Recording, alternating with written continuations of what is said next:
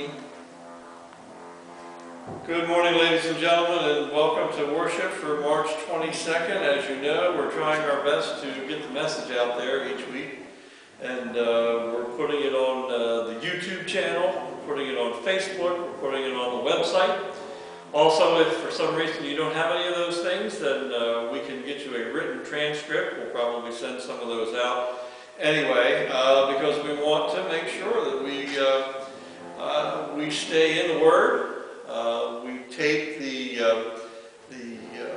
Sunday school, not Sunday school, but the Adult Bible School on Tuesday.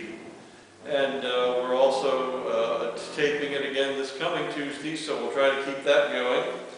Also, if you have any prayer concerns and requests, please call the office. And if you can't get the office, they will give you my cell phone number so you can call me. And we got to make sure that we stay in touch.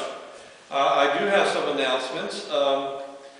According to what's happening out there in the world, as far as the restrictions and so forth that we're under, they're announcing that there will be no worship through March 29th, and so the blended service that we were going to have on the 29th will not be happening. After that, we have decided that we will be making the decision pretty much on a weekly basis because this whole situation seems to be changing. I can tell you one thing, though. The philosophy is, and what I've seen in other churches and what we've heard from our bishop and so forth, is odds are, if the numbers keep going up on a weekly basis, we are not going to be turned loose in order to have gatherings and worship. And so if you see on the television each night and so forth the numbers of people who have been contaminated and deaths and so forth, if they continue to go up, then that means odds are we will not be able to worship together, but we can certainly do it electronically. Even if we're in a lockdown situation where we're all at home, I will still have the ability to record messages and so forth and get that out to you by the same methods. And so we will continue to post those things at those places. Also, another announcement, the new member classes that we were having, we had one left to do, and then we're going to bring the new members in on the 29th. All of that has... all of those will continue once we are back to normal scheduling. And of course, as I said, that's not going to be for a while. Also, for all of the members and the friends of Trinity, if you are in need of any necessities, please feel free to contact the church, and we will try to arrange for help. And again, there's many people who have offered to step in and help wherever we could. And so if you can, give me a call on my cell phone. You all have that number. It's 717-512-0015. In regard to your tithing, we've come up with two ways where you can continue your tithing because, of course, the needs of the church are continuing. First would be to mail. Just simply put your check in the envelope and put it in the mail, and the stewards will come in and count it and make sure it gets to the bank and where it needs to be. But also there's the opportunity for electronic giving. Those instructions are on, I believe, on the website, so we can make sure that you still have the ability to do that. Sign up for electronic giving, because again, we really have no idea how long this is going to go on, and so we would appreciate you, of course, keeping up your tithe to God's church. Also, because of the deadline for ordering, we are not going to be ordering Easter flowers. From what we understand, odds are they can't get those to us anyway. So for those of you who have already given us checks, we will make sure that your checks are returned, and those of you who gave cash, we will make sure that your cash is refunded. And so if you have any questions about that, call Nancy at the office, and we will make sure that we get that handled. In addition, overall, we're encouraging everyone to stay in touch with one another. You all have cell phones or regular telephones. A lot of you have computers. You're on Facebook. I think that this is an excellent time for us to not only stay in touch with one another, but to stay in touch with the world, to let them know that through the power of Christ, we will get through this. You can't ever forget the idea that God's providence is evident. He has a plan for all of us. We will get through this. We will succeed. And so if you want to drop somebody a card or a letter or just pick up the phone, I think that that is vitally important that we continue to do this. This morning for worship, we're in Ephesians. I know we said we were going to be in Romans, but in order to understand some of the things that Paul says in Romans, we needed to visit his letter to the Ephesians, which, by the way, he wrote while he was in Rome. So, for me, it's pretty much the same thing. But first, I want to give you some strength from the word of the Lord. Our call to worship for the day would be Psalm 23. And I know all of you know this, but I need you to focus on these words and understand the provision that God has for his sheep. This is David saying, "The Lord is my shepherd, I shall not want. He maketh me to lie down in green pastures. He leadeth me beside still waters, and restores my soul. He leads me in paths of righteousness for his name's sake. Yea, though I walk through the valley of the shadow of death, I will fear no evil, for thou art with me.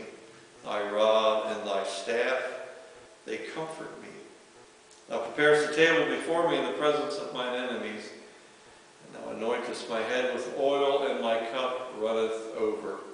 Surely goodness and mercy shall follow me all the days of my life, and I will dwell in the house of the Lord forever." Let's come to him in prayer. Father, indeed, in these times we look to you, because you are our shepherd. And as your sheep, Lord, sometimes we can get ourselves in a lot of trouble. And we can be confused as far as what to do. And in the ways of the world, we forget the power and the strength that emanates from you. Father, forgive us for that. Forgive us for not reaching out when we know we should. Forgive us for not being strong when we know we have your strength always. Regardless of what's happening in the world, Lord, you are with us. You promised that, and you delivered on that promise. And so as we go through our days dealing with these things from one minute to the next, it can be kind of overwhelming, Lord, because we don't know exactly what to do, and we're not used to restrictions in that regard.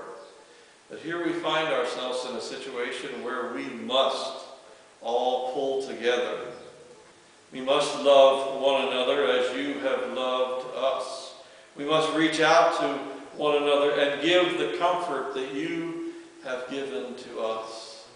There's many people out there right now, Lord, that need prayers. And so let us all make sure that indeed that we lift this up to you on a daily basis. Father, they tell us on television that we're supposed to constantly be washing our hands. And while we wash our hands, they have suggested that we sing happy birthday. Well, Lord, right now sometimes we don't feel so happy. So teach us to modify that instruction, Lord, that each time we wash our hands, we might take a moment and pray. Lift up prayers to you, Lord. Lift up prayers for our neighbors, for our friends, for people that we don't even know. People in many countries are suffering from this same malady, Lord. Let us indeed take those times, those moments to be in prayer. We're told in Scripture that we're to pray daily, without ceasing. And so let's turn that into an opportunity to do exactly that. Washing our hands as we lift our prayers to you. Gather us together as you can do to all of your sheep, Father. Guide us and protect us in your love always. In Jesus' name, amen. And so as I said, our message for today is Ephesians chapter 5, verses 8 through 14. And if you want some background, go back to chapter 4, for instance, because Paul talks about the need for unity, for instance. He talks about living as children of the light. And that's what this section today is about. How do we do that? We talk about being children of the light, but do we really follow through on achieving that? So Ephesians chapter 5, verses 8 through 14 says, "For you were once darkness, but now you are light in the Lord. Live as children of light. For the fruit of the light consists in all goodness, righteousness, and truth.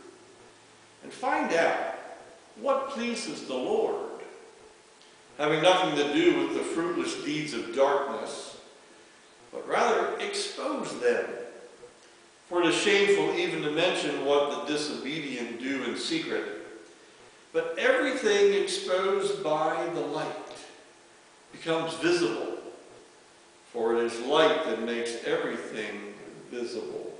And that is why it is said, 'Wake up, O sleeper, rise from the dead, and Christ will shine on you.'"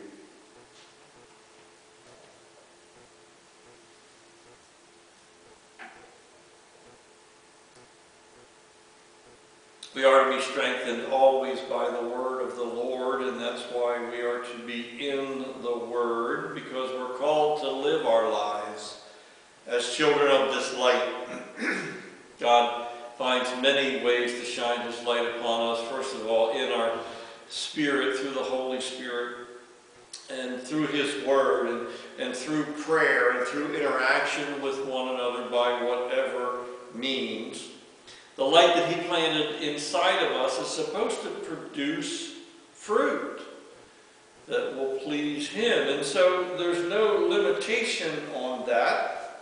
This national emergency is an opportunity for us to be light, to produce fruit, to call people and say, "Hey, I'd like to pray with you. I'd like to pray for you. You are in our thoughts and in our prayers." Do you hold everything that you do up to a light to make sure that it's pleasing to him? Or do you just give of yourself what is pleasing and convenient to you? I think a lot of times in the world, that's how we make our decisions. We get up in the morning and say, "I'm going to do what I have to do to get through my day." These times can be very much like that, where we look and say, "Oh, I can't wait till I get home and know that I'm safe." But in the midst of this is Christ saying, "I am calling you into the light." From the Old Testament time until the birth of Christ, it was a time of darkness and no communication from God. We've talked about this for 400 years. The Israelites called upon God. They wandered around looking for him, and they found nothing. Because of their many failings and indiscretions, he wasn't to be found. Some continued to follow in faith, and some drifted away and began worshiping other gods, and I fear sometimes that's what we have done. I don't know if you're old enough to remember this. I certainly am. Do you remember the test pattern in the early age of television? At the end of the day, whether you liked it or not, at 11 p.m., the national anthem was played and an announcement came on that their programming day had ended.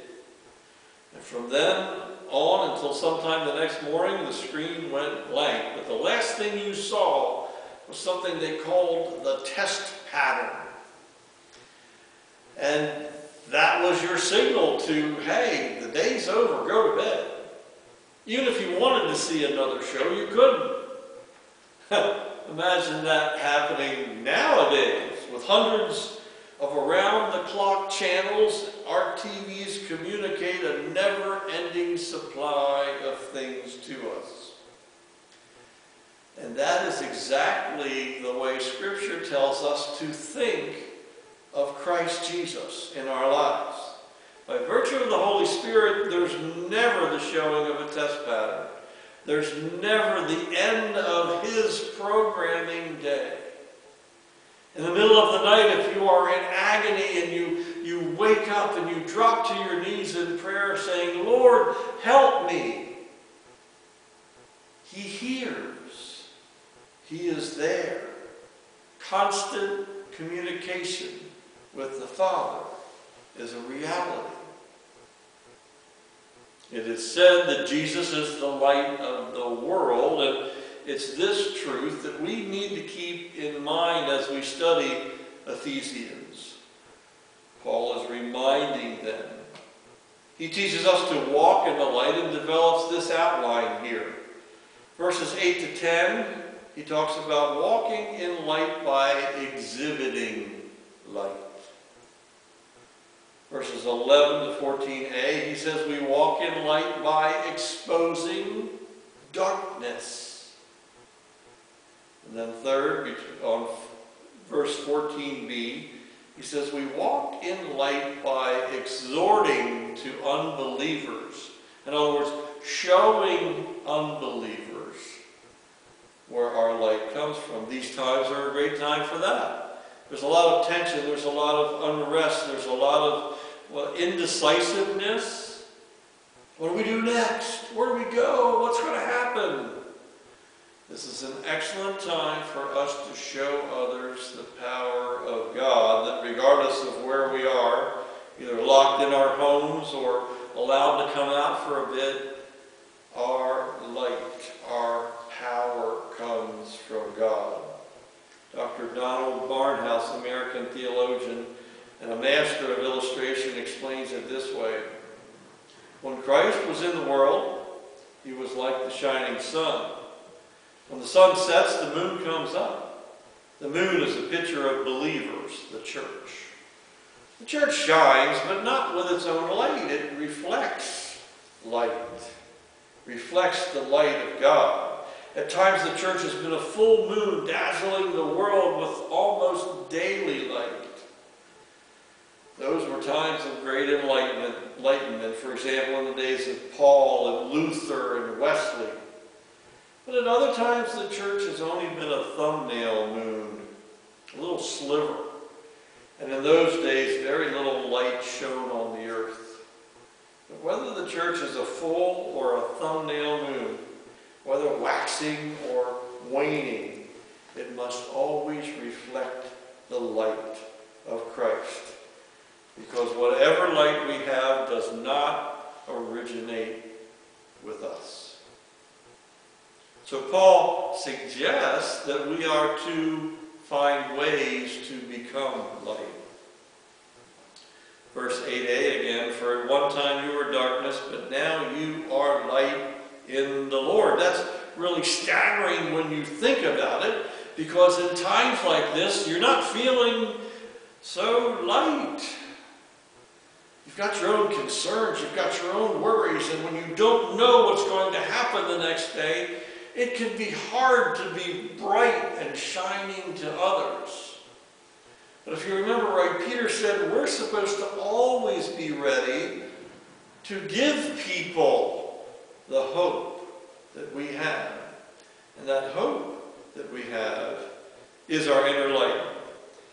Go to the Sermon on the Mount, Matthew chapter 5, verse 14. Jesus said this to his followers, "You are the light of the world." And he meant that. You are the light. You are meant to be the light. You are to keep the light shining. Paul described the characteristics of this light in verse 9. For the fruit of light is found in all that is good and right and true. Think about that for a minute.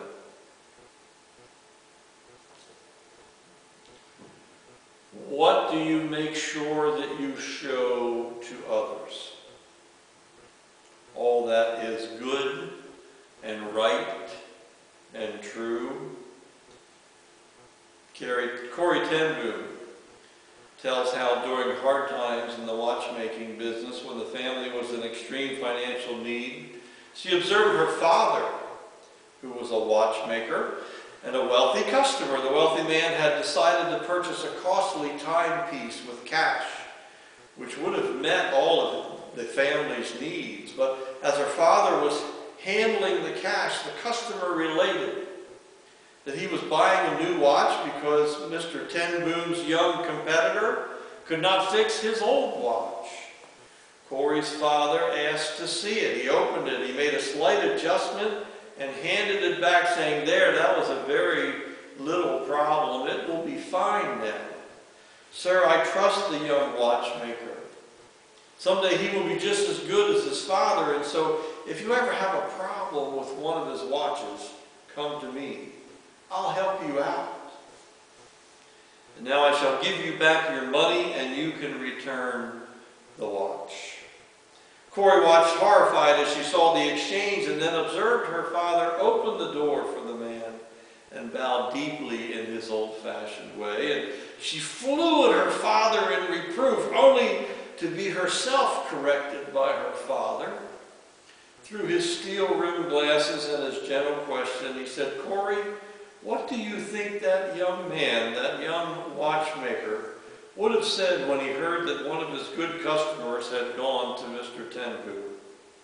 Do you think that the name of the Lord would be honored? As for the money, trust the Lord, Corey. He owns the cattle on 1,000 hills, and he will take care of us."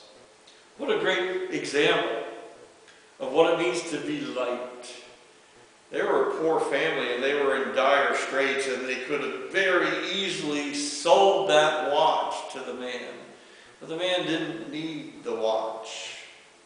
He needed the light of someone who had Christ in order to show him that there was another way. In other words, as Christians exhibit what is good and right and true, they will, as John MacArthur says, give verification or evidence that they are who they claim to be, children of God and the light of the world. And so we've got to think of that and put that first and foremost on the things that we do, how we make our decisions in these times.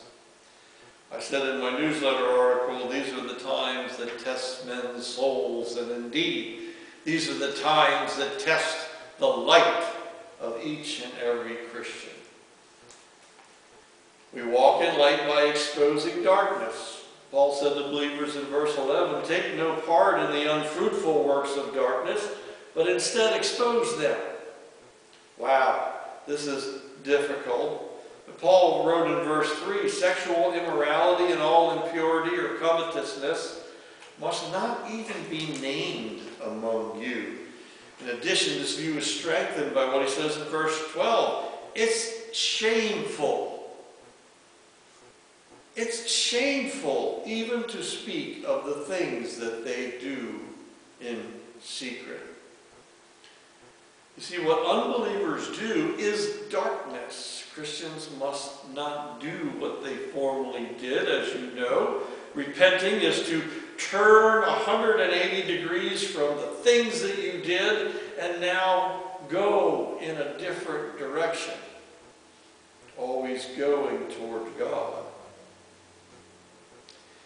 Remember the name Amy Carmichael. She was born in Ireland in 1867 and became a missionary of the Church of England. And she went to India and opened an orphanage and founded a mission. She served in India for 55 years without a furlough and wrote many books about her missionary work there. If you ever get a chance, read one of them. However, what is less known about her is the difficulty she had in raising support for her missionary work.